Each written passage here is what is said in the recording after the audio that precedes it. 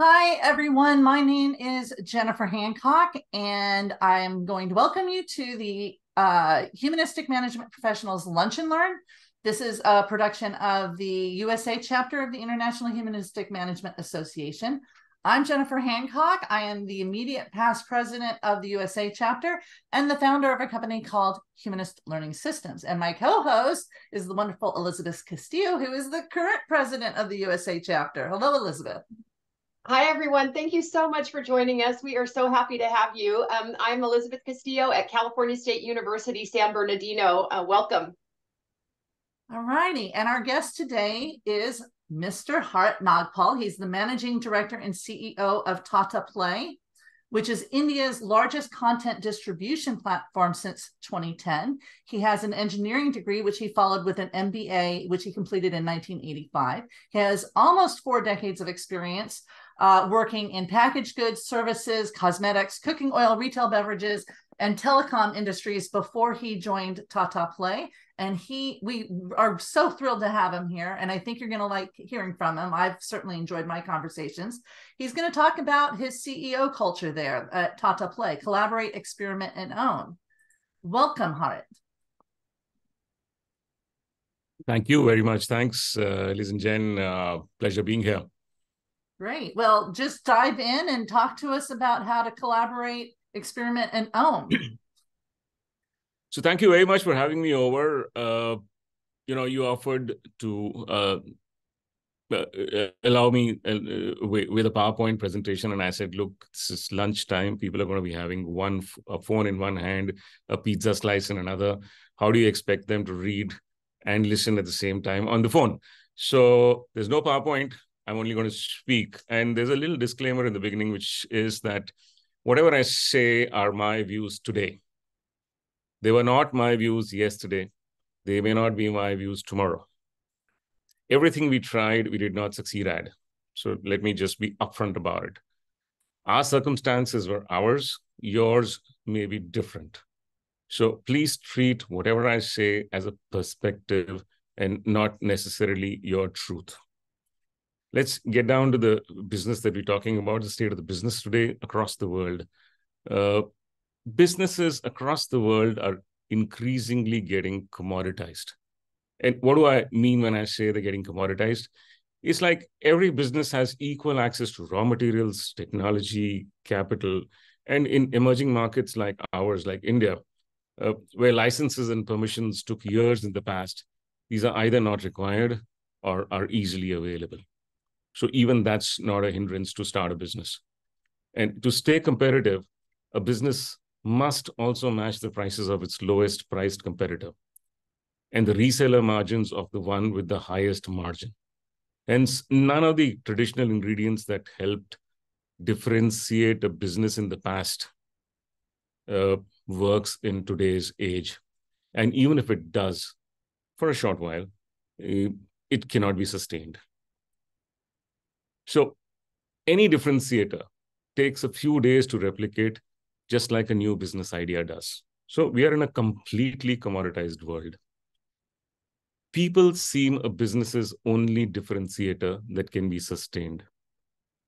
And every business that I see is fighting to hire the brightest, the most passionate people, and make them stay. Now, traditional organizations would keep and motivate people by offering them SOPs such as salaries, bonuses, fancy designations, incentives, larger offices, amenities. I mean, you name it, these kinds of SOPs. However, we are increasingly seeing that people are happier when they believe that the organization's work culture provides them the freedom to operate and the ability to make a difference and hence grow professionally. Being looked after is not enough reason for people to stay, which is the organization's objective in the end. That people deliver their best and kind of make a difference is no longer just an organization's requirement, therefore. People themselves feel the strong need to make a difference, and they'll stay only in an organization whose culture allows them to do that. So hence, if people are indeed a differentiator for a business, To make them a sustainable differentiator, people need to believe that they have the freedom to create the impact, else they leave, regardless of what you pay them or what you call them. Many organizations I know believe that organization is like a family, and its culture should be what our parents taught us to do. I've often heard statements like, we will not take what's not ours. We will be responsible corporate citizens.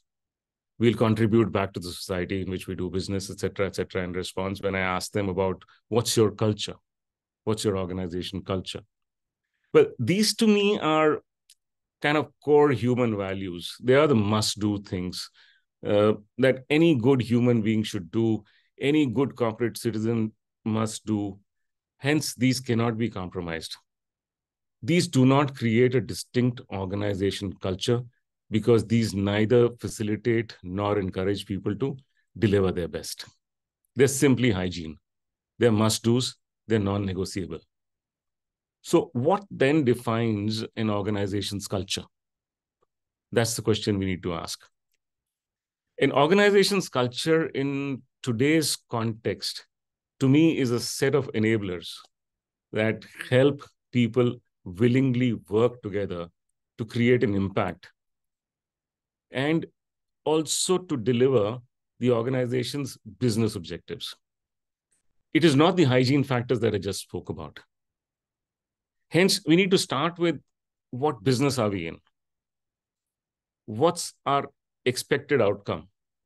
And what support do people that we work with need from the organization so that they can deliver the best outcomes? Now, in addition to the many headwinds that today's businesses are facing, there are two unique complexities that have been recently added to the mix. The first one is our circumstances have become very, very unpredictable. So it's very difficult to create a business continuity plan, which CFOs used to create in the past, and say, hey, let's trigger this whenever the predicted disaster strikes. The problem is COVID has taught us that disasters are unpredictable, both with respect to their form, where they come from, and their scale. I mean, the word lockdown did not exist in our vocabulary till 3 years ago. Today, we all prepare for another lockdown, whatever be the reason. Second, in the past, we made and consumed products that were mostly packaged goods. And I've spent half my life in packaged goods and half my life in services. So therefore, I can talk about it. These goods had a physical form. Most of what we consume today are experiences. These are virtually delivered. They are either services, or even if they're products, they depend on other services for their delivery and consumption. So physical products of the past, which were the dominant industry in the past, could have been produced, delivered, consumed sequentially with one unique function, whether it is the procurement department, the production department, or the sales department, working on a process at every stage, while all other functions could be either sleeping on or on a vacation. Experiential products of today require at least 3 to 4 functions of an organization to work simultaneously at every stage, be it the design, the production, or delivery. So, in fact, every one of our products at Tata Play, where I work, is of an experiential nature and is delivered virtually. So, hence, we probed for specific behaviors which, if displayed by our people, could help us deliver our business objectives. Now, this would not only provide a sense of achievement to our people and make them feel good about themselves, but it would also make our investors also happy. So it serves 2 purposes. And guess what we discovered? We discovered many things, but there were 3 that stood on top. The first, humans inherently do not like to work in teams. That's a fact. Believe it or not. Given a choice, a footballer would like to dribble the ball from one end of the field to the other, score a goal, acknowledge to the cheers of the spectators, lift the trophy, go home.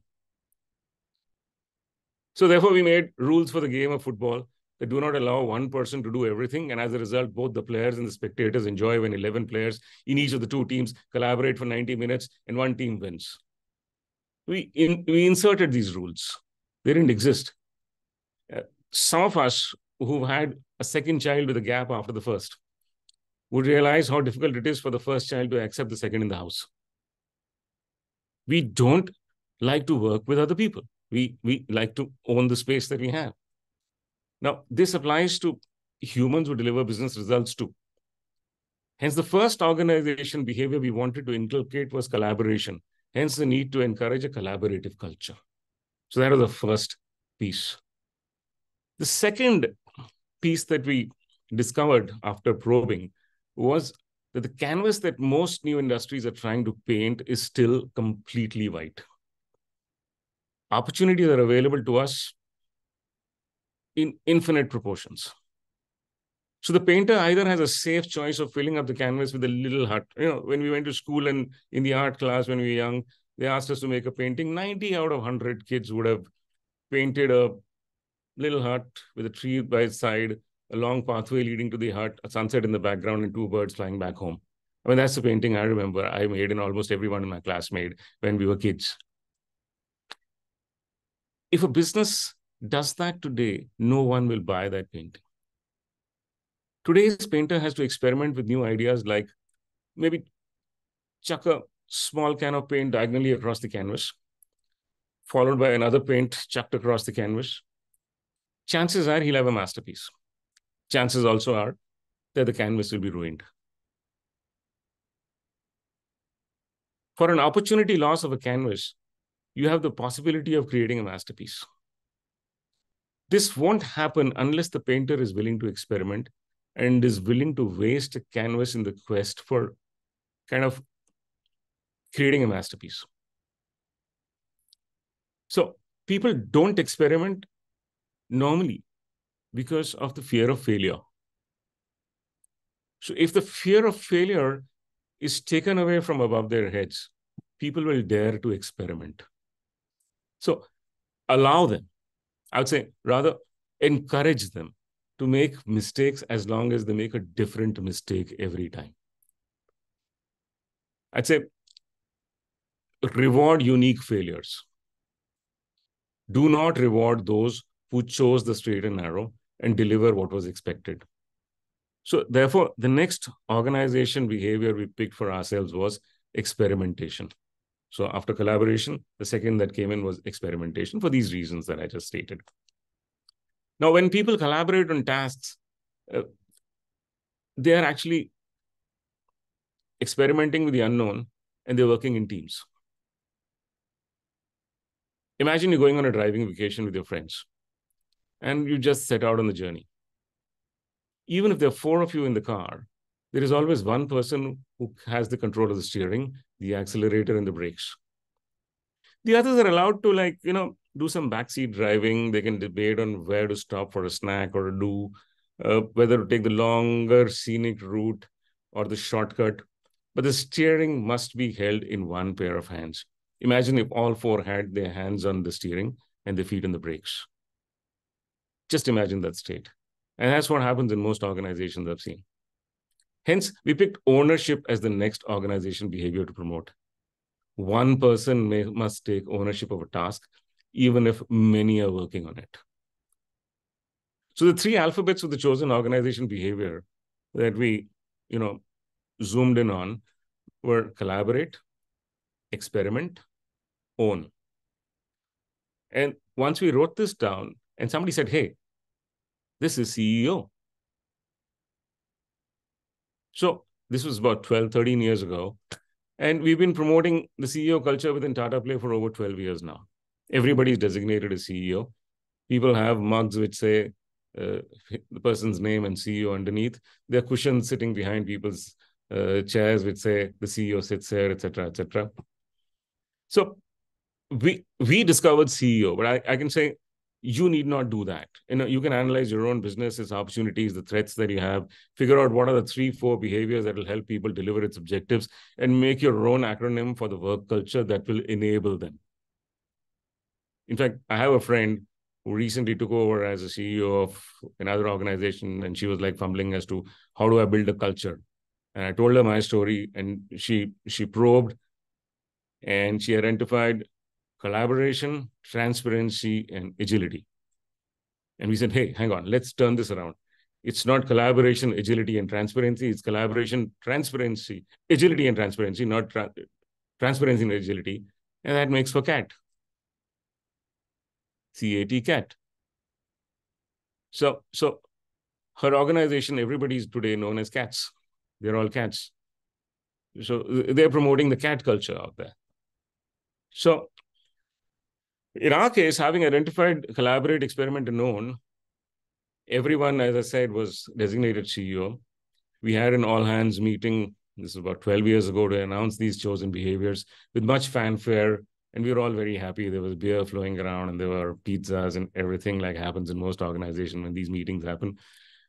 We were also aware that these initiatives usually have a very short lifespan. And to extend that, we began to look for enablers that could help sustain the CEO culture that we just recently discovered.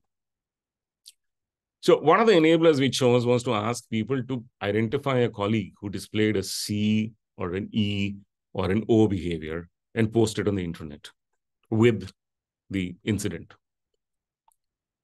Entries that were received are evaluated by a cross-functional team. The best 2025 initiatives are selected every quarter. Their reward, or you can call it a punishment, is that these 2025 people get to spend a day with me in a room with no one else around. So I thought it was a punishment. They felt it was a reward. We chat. We chat about what they did that got them into this room while their peers did not make it. There are learnings in these conversations for everyone in the room, including myself.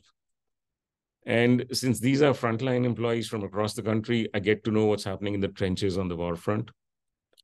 Attendees they get to hear about, the first-hand narrative of Tata Play's long-term objectives, our priorities, what we stand for, what we don't stand for, et cetera, which they go back and play back to their colleagues back home, wherever they come from. So it helps me, permeate the culture continuously, consistently, all the time through different bunch of people. We've been doing this for about 12 years now, including during the lockdown. Those days we would do it online. We're back to doing it in a room again. We haven't missed a single quarter in the last 12 and a half years or whatever it has been. What else is supporting the CEO culture? Our business reviews are not functional reviews. They're joined up reviews with every function present. So if we identify an action point at a review, every function has a say in the decision, as well as they own the responsibility to deliver it in a manner it was envisaged when it was conceived. Our workplace is an open space. There are a lot of open spaces I see with no designated seats. Everyone, including me, sits in the open. We sit with someone we are collaborating with for the task, not someone who's from our function or someone we like. People often sit with 3 different sets of people during a day's work in 3 different places. We also supported CEO by stopping to mark attendance and allowing people to work from a place of their choice. This is even after COVID was over. And most office staff, including me, come to work only 2 or 3 times a day. We don't go to work 5 times a week. We go to work when we need to do that. We go to work when we need to do some whiteboard thinking with other team members. And working from home during COVID made us realize that reviews are more efficient when held online. So there are review days and there are whiteboard thinking days. And whiteboard thinking days are in the office. Review days are at workplace, at home. Most of our work is delivered by project teams, which we form multiple project teams. And these are cross-functional project teams. You may be an owner in one team while being a participant in another. Owners are chosen regardless of their level in the organization. So, I could be reporting to somebody. The team I'm working in could be like 5 levels below me as an owner. We trust our people, create clear objectives, and reward them for the delivery. They do not need to be in our line of sight for us to believe that they're actually working. And the organization is very lean. Anyone not overtly displaying these behaviors gets exposed and stands the risk of kind of, in medical terms, they say organ rejection by the others. So our frontliners are completely empowered. They don't have to check back before taking a routine call. So a lean and empowered organization, when faced with a small or a large disaster like COVID happened, or there's a flooding in some remote location, or a tech failure, or a regulatory intervention, which is like disabling for the business as such, happens. A bunch of people huddle together, find the cause, find the way out, and they're already in an implementation mode, oftentimes before bothering to inform the leadership team, leave alone seek their permission. So that's how empowered they are. A lean organization with few levels forces us to promote people only when they're ready to value add to the job they're doing and are ready to become managers to the role they're currently performing themselves. Every time someone leaves us, our first option is to look for someone who can shoulder that role in addition to their current responsibility. So only when we don't find someone suitable do we look outside. Almost everyone's job is growing with time. I myself, I used to have 3 years ago, I had 13 direct reportees. I have 6 now. These 6 are actually holding 13 responsibilities, which were held by 13 people in the last 3 years ago as such. So if you believe that people need to be given new, bigger designations often enough to keep them motivated, you may think of this as a limiting factor. It actually becomes an enabler if you believe that people constantly need to have an opportunity to do more. And you want to send them home smiling every day instead of once in a year or two when they get a promotion. The last thing that we're currently experimenting with, and I'm like struggling with this with my people, is with changing people's goals to inputs instead of outputs. For instance, salespeople are usually rewarded for the sales they bring in. However, after they've created a customer and succeeded in retaining that customer, they have little control on how competitive our product is, how effective our advertising is, how well the economy is doing. Is there a tech disruption or not? A salesman doesn't have that control on these things. Hence, they should not be rewarded for they should actually be rewarded for creating customers and retaining them, not what sales they bring in. And this applies to other functions too. That's my belief. I'm struggling with people. The people who are going to be positively impacted by this themselves don't believe, because of the conditioning of the past, that this can be actually better for them. But yeah, I guess we shall. So these are some of the initiatives we've taken in this direction. And now, I'm kind of open to questions if there are any. Well, thank you so much, Harit. I'm sure we're going to have a lot of questions. I can already see some of them showing up in the chat room. If you do have a question for Mr. Nagpal, please put it in the chat. I want to kind of follow up with a couple of questions that just kind of came up as you're talking about, like the ownership. And you did mention this, it requires a lot of trust. And I think this ties into the last thing you said about you're experimenting with changing the metrics by which the employees are held to, from, say a salesperson, how many sales did you make versus how many customers did you make happy, right? And people are struggling with that. I was wondering if you can talk a little bit more about how you've obviously done this change 12 years ago and you're still experimenting. So when you roll these things out and you meet with some pushback, how do you handle that? So it's not something you can achieve in a day. You need to be persistent. You need to be consistent. You need to take people's views. You need to answer back. You need to have a debate. You need to have an organizational debate every time you make a change. It can't be like top down saying this is the way we're going to be working from tomorrow. It always works when you have a debate. So this is a thought that I've been struggling with for the last 4 months, and I've not given up. And I use every forum to talk about it, and I gather views, and I mold them, and I soften them, and I soften them. People say, hey, we can't trust people. And my response to that is, nobody wakes up in the morning and says, hey, I'm going to go to work at 9 o'clock and screw the place up. Nobody wakes up saying, everybody wakes up with a good intention. Everybody lands at the office with a good intention. You need to facilitate that intention to turn into, that's the starting point. That's the belief that we start with. Okay. We've had too many years of mistrust where we say, hey, he works only when he's in the office.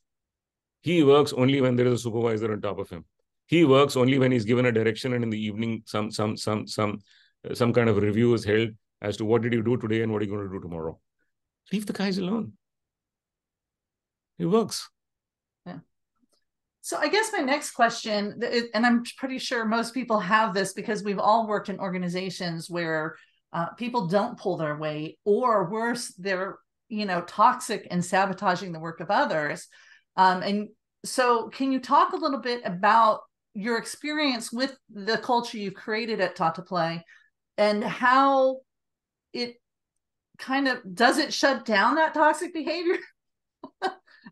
No, it doesn't. In fact, I'd say that maneuvering an organization is like losing weight or staying healthy.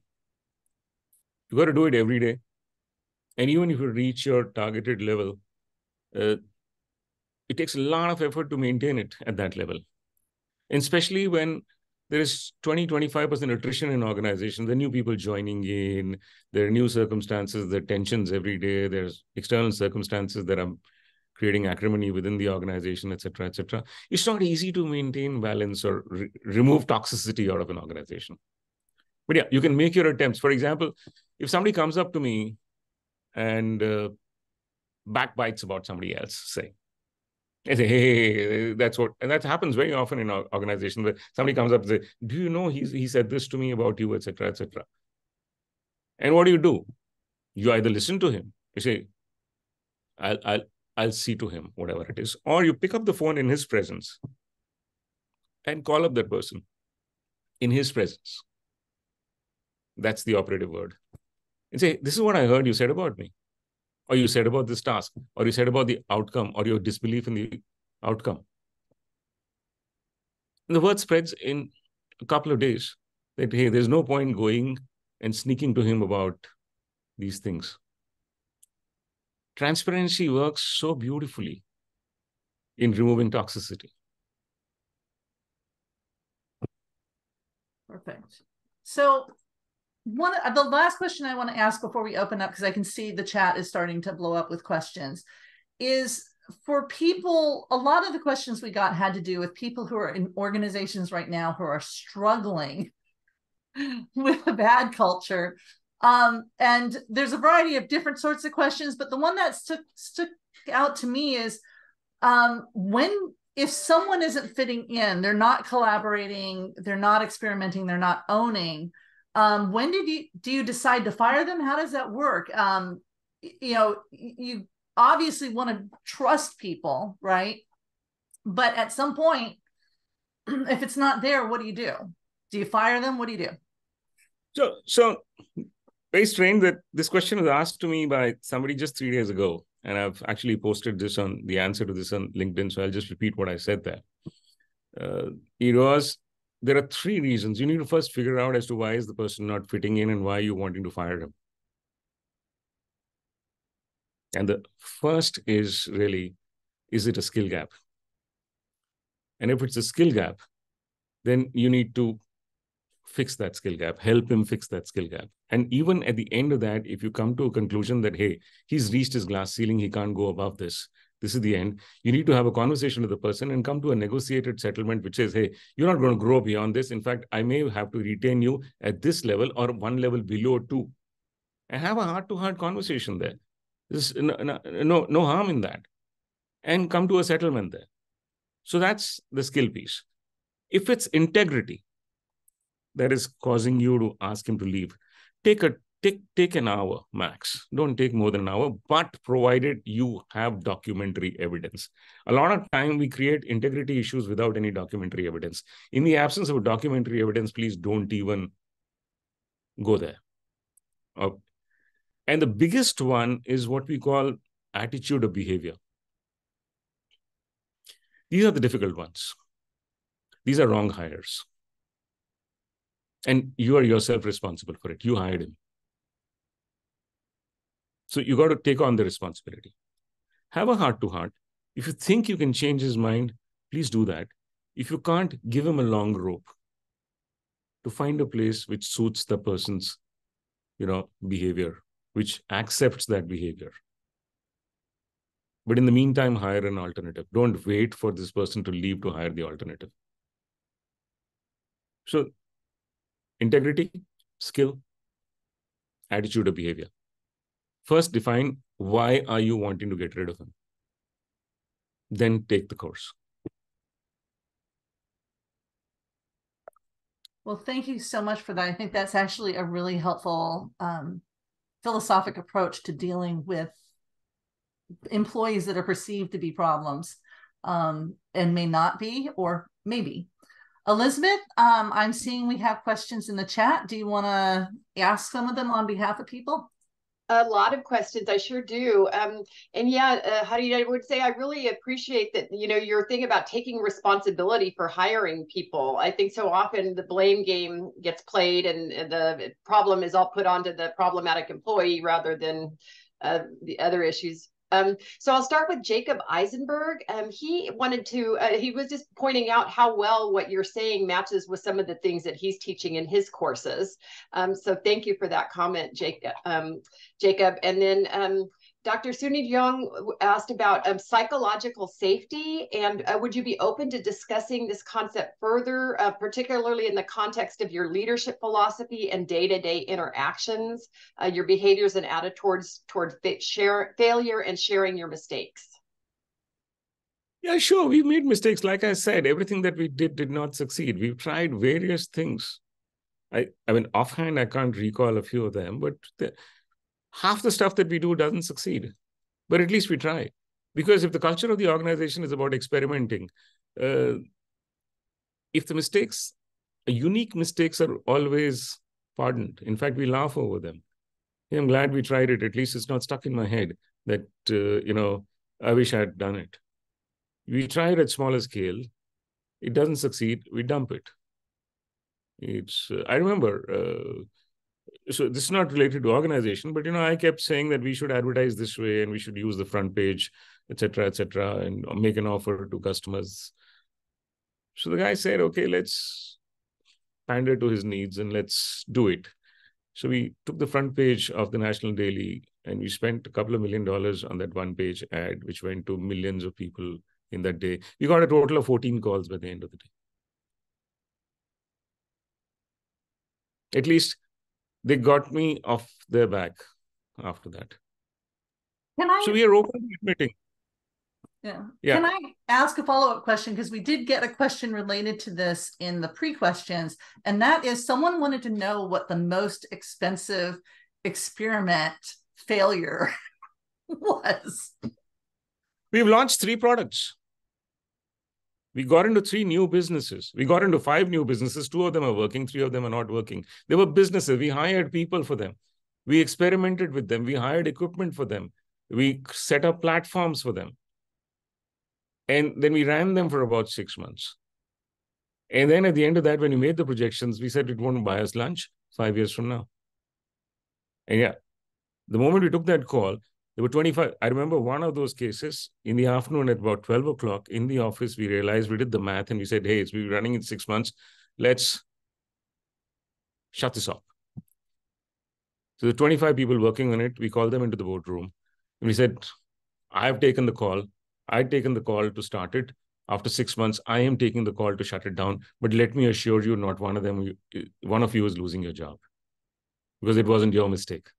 We will find you a role in the rest of the organization and be shutting it. I said, no, boss, give it about another 2 months, 3 months, maybe it turns around. I said, no, I can't see this turning around. Let's stop wasting time, effort, and money behind this. This is not our cup of tea. This is not our business. Let's shut it down. Let's admit our mistake. Let's move on. And we've done that thrice to 3 different lines of businesses. So have the courage to say it's not working. But don't penalize people who are working on that because it wasn't their mistake. You posted them there.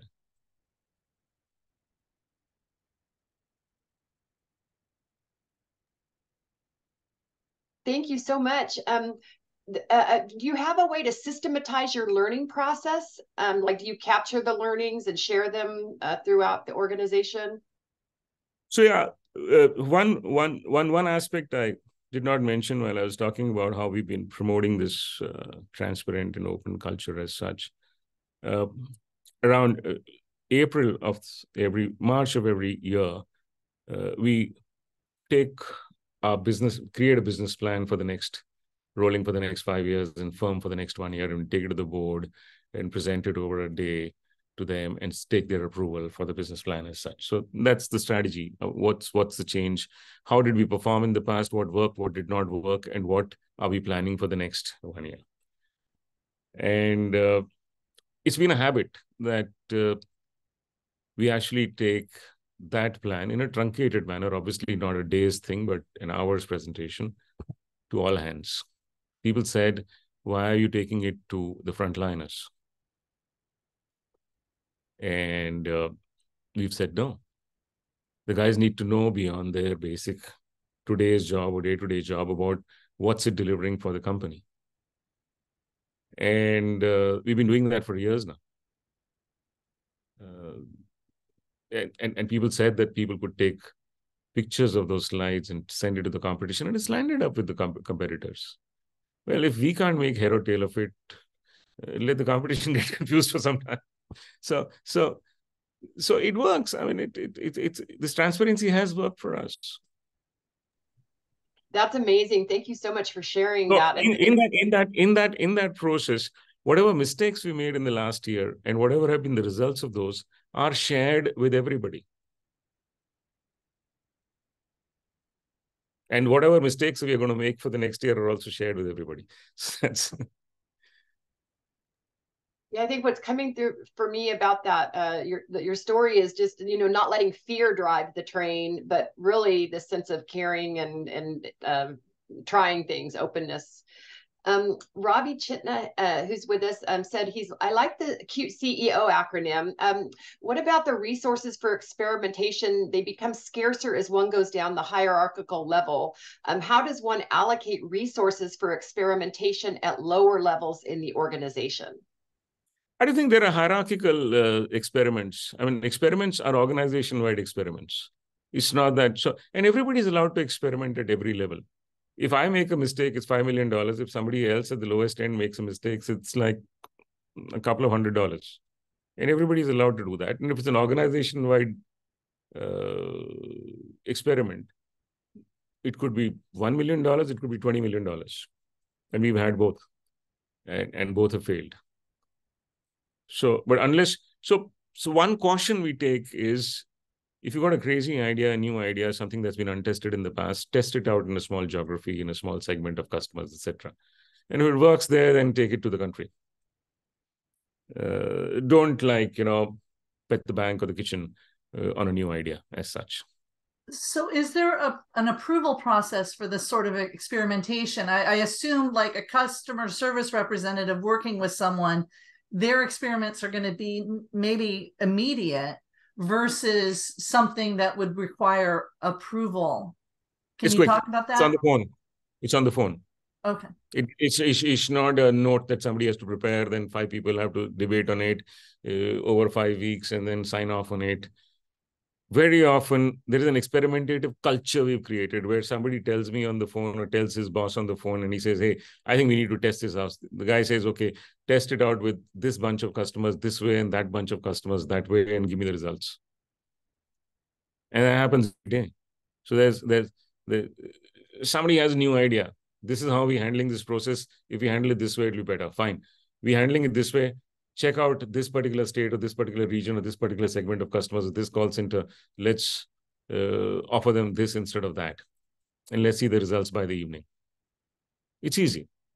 With a large customer base, it's easy to experiment these things. By the evening, the results are clear. It doesn't go through paperwork, bureaucracy, signing off, leadership team meeting, wait for the next XCOM meeting or whatever. No.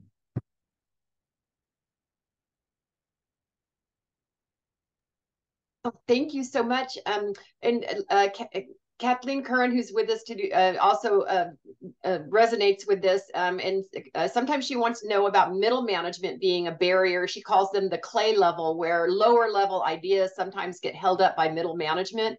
How do you keep middle managers from becoming a barrier? Lean structure, lean structure, lean structure. Don't have too many people, and also empower the front line.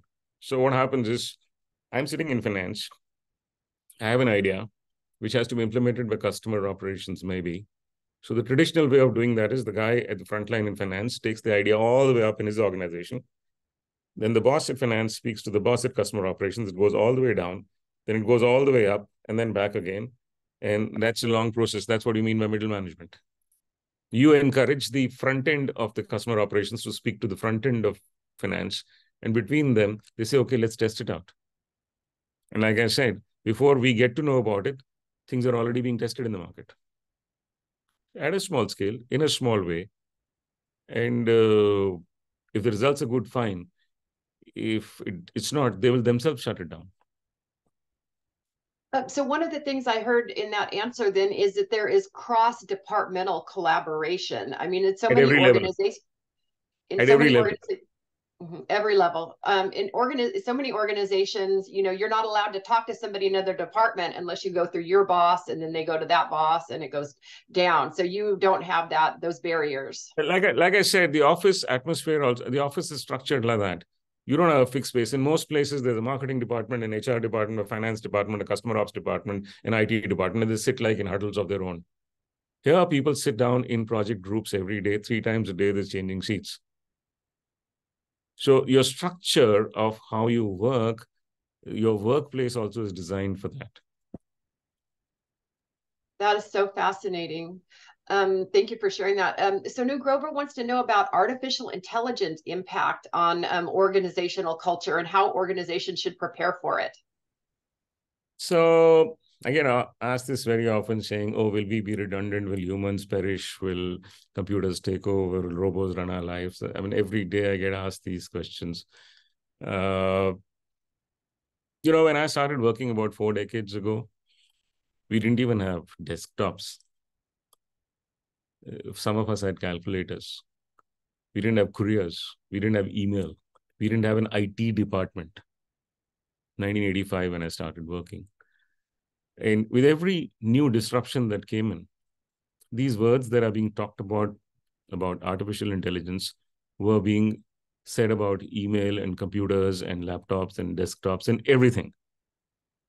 And what have we realized over the last 40 years? That each one of them actually took the ops out of our life and gave us time to think about the plan, the strategy. So the doing became easier, faster. So we had more time to plan, more time to think, more time to strategize. And we could do much, and the machines could do much more for us. And this is a disruption of a scale we've not seen before. And it can actually help us take so much work off our tables. That was routine, repetitive, useless work that we were doing, and leave so much room for us to plan even bigger things. So whether it is culture or whether it is, the time that we spend, it actually can give you so much more work-life balance, if you ask me. So rather than seeing it as a threat, seeing it as an opportunity, what it's opening up for new possibilities. Huge, of the kind that we've not seen before. Thank you for that.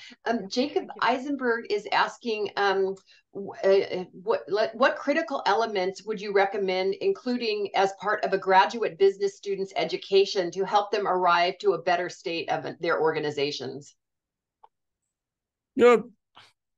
My constant peeve with the schools has been that they're very classroom oriented. There's very little interaction with the industry and the students.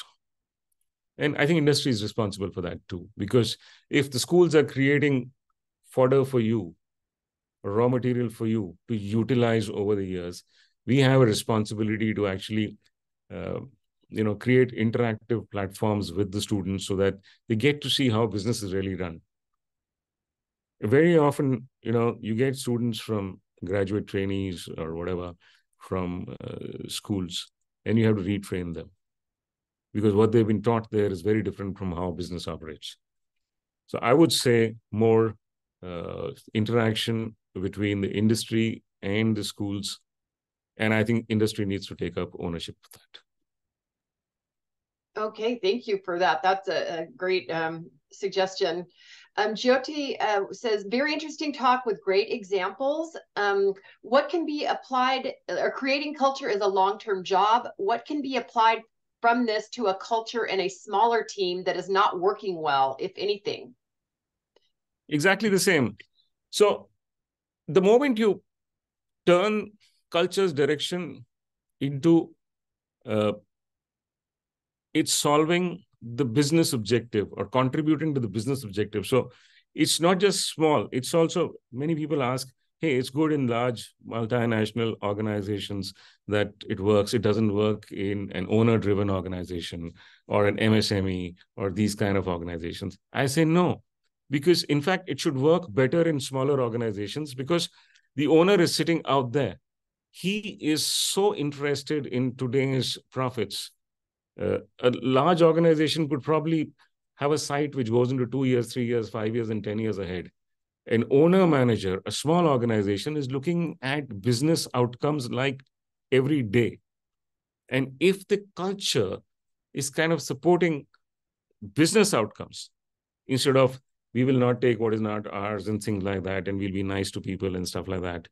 If the culture has elements which are supporting the business outcomes, you will actually get the owner manager or a small organization even more interested.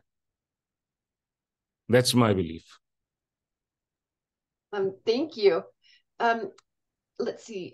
Luis Gerardo Gonzalez Lopez asked, what are your recommendations to transform an organizational culture to a more humanistic perspective? Can it be more humanistic? Like I just said before, that human beings don't wake up in the morning to say, I'm going to screw up this place. They wake up and say, how can I make a difference? How can I impact this place? How can I leave a mark? Will this place give me an opportunity to make a mark? And if the culture is actually about enabling people to make that mark, that's what we're looking for. I'm wondering how that goes with, the typical business ethos was about efficiency and productivity and, the things that are really lead to anti-humanism or inhumane behaviors. So which is why words like collaboration, words like experimentation, words like ownership, words like agility, words like transparency, find your words which humans like to do, which are linked to human behavior, not the outcome, but the input. Because, see, when you're looking for happiness, you can't chase happiness. You got to find out what gives you happiness and then chase those factors. When you're looking for money, you can't chase money. You got to figure out what will help you make money and then chase those objectives, and then you will make money. You can't run after money. Similarly, when you're looking for efficiency, you're looking for outcome, you're looking for profits, you're looking for EBITDA, you're looking for PAT, then you say, okay, what gives you that? And then chase those objectives. And if human beings are the differentiator here, then work on what will make these humans deliver what delivers the EBITDA. I really love that. Looking at the inputs is really the things that you should be measuring. That's such a transition from how business is usually taught. Do you use any kind of social accounting metrics or KPIs, that capture these kind of things? How do you do reporting to stakeholders around these kind of things? There are the usual employee satisfaction indices that you have on various efforts. But something I can informally say, I don't have a measure for that really, but something I can informally say, if people have left us, they've left us for 2x or 3x salary. but not for a bad boss. I don't know of many people who've left us because they had a bad boss or they were treated badly. That's amazing, because one of the common sayings is, people don't leave jobs, they leave bad bosses. So what a kudos to your organization. Dr. Sunny Jeong asks, how do you handle the recognition and crediting of individuals within the organization when collaboration is a central force and team success is highly valued? So you've got something called, first of all, feedback is instantaneous and does not have to wait for the end of the year for an appraisal or something like that. We are appraised every day. Everybody is appraised every day, literally on the job with what they're doing. So it's constant concurrent feedback that goes to people. It's not like end of the year review. He's told that in March you did this very nice, or in April you did that very bad. You told how you're performing all along. That's one. We have also constantly created, another thing I did not talk about is we call them CEO projects, which is like, there's a chain. We actually ask people, is there something around you which you think should not have been happening the way it is? So articulate that. Once you articulate that, okay, that becomes a project. Now find cross-functional team members who could help you in delivering the change. And those projects are created. At any given point in time, there are about 40 to 50 such projects that are continuously running. Some of these projects take 3 months, some take 6 months, some go on for a year.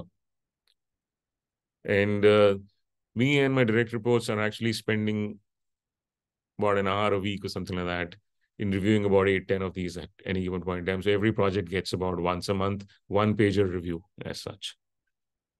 And then the most impacting projects out of these are celebrated annually, not only with public recognition, but with money too. Money is secondary, but public recognition is the big one. So somebody's identified a problem. This is not a part of his goal sheet or his, remit or whatever. He's just identified himself. He's gone and checked out a bunch of his colleagues who are willing to work with him. They worked on it in after hours on these projects. They made the difference. They're very happy. And then it becomes part of the process. And there are about 40 of these running concurrently. They've been running for the last 4 years or so, 4 years now. Yeah.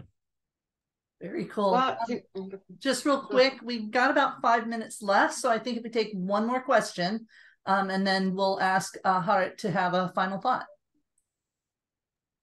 Okay, well, I'll go with Sonali Kelkar's question. Can you please share your perspective on how to shift the mindset, especially at middle management, from the stick fear that it's needed to ensure a team delivers to leave them alone and they will perform? So, like I said, it's about having a lean structure, having everybody exposed to everybody. And if somebody does not behave as per the culture that you set out for the organization, he's identified very quickly, singled out, and there's organ rejection.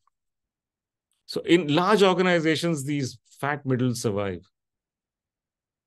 In lean organizations, there's no fat and there's no middle. And everybody's actions are known to everybody. If something is coming in the way, you can identify in a minute.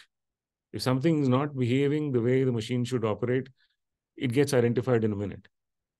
And the final thought, if you ask me, is really that, yes, it starts at the top. That's the truth. But if it does start at the top, the bottom can't give up asking for it and should not. Because these are truths that if repeated multiple times, register, they ring. And if the people above you, and oftentimes they say, hey, it's good to see because, if the CEO is pushing it, then everything gets pushed. But if, how can we push it? Because our CEO, the owner of the organization, or whoever it is at the top is like of a different mindset.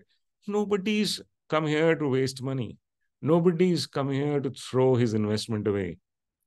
Everybody wants the investment to turn around because in the end, it's a business. And if people at the bottom are giving constant feedback, it's easy to chuck the job away and move on. But where's the guarantee that the next place is going to be worse or better than this?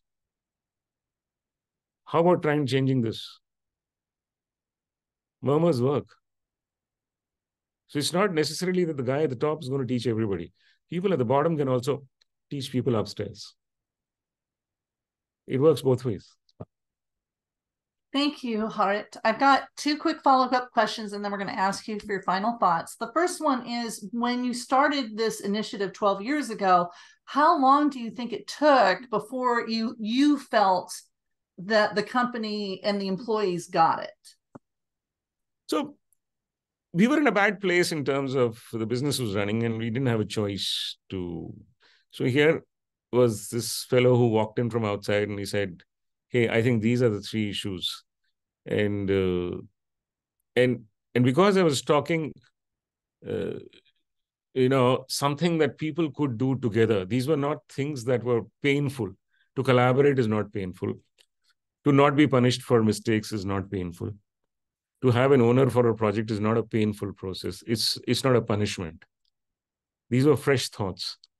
So I did get a huge amount of acceptance, I must say. So if you come in with a fresh, I did not say that, hey, we got this much EBITDA, we need to change it to this much. I did not say our turnover is so much, we need to take it to so much. I did not say our share is so much, we need to take it to so much. We said, hey, let's look at the input variables. And everybody was collaborating. Everybody was happy with that. So my final thought, if you ask me, really, if you were to ask me that, is come out with things that people can do and willingly do, not come out with what your expectation of the outcome is.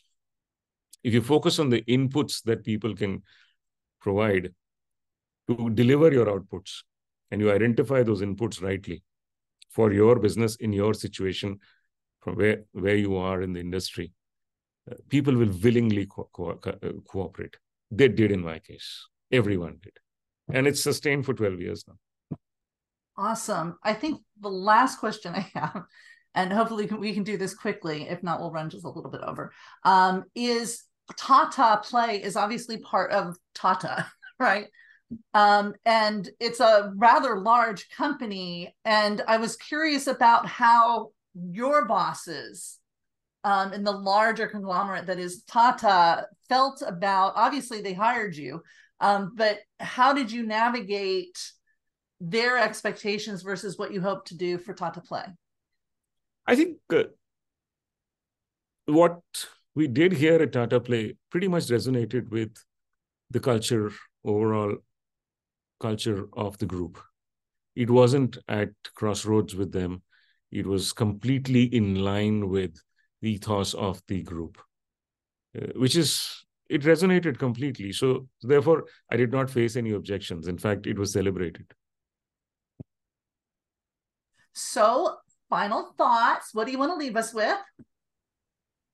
Give it a shot. Assess where you are, whether you are an MSME, small business, an owner-run business, or a part of a very large global conglomerate. Figure out where you are in the industry that you are part of.